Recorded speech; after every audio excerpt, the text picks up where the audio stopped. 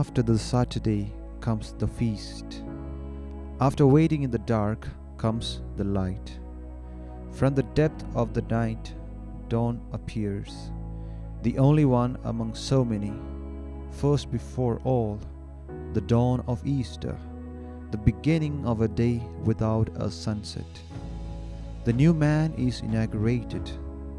Yesterday crucified, today risen to live without end. The earthquake, the whiteness of snow, the light like on Mount Tabor, these are the signs of God's presence. He overturns all things like the stone of the sepulchre. Behold, I make all things new. God is newness. He is ancient and always new, because He is eternally young.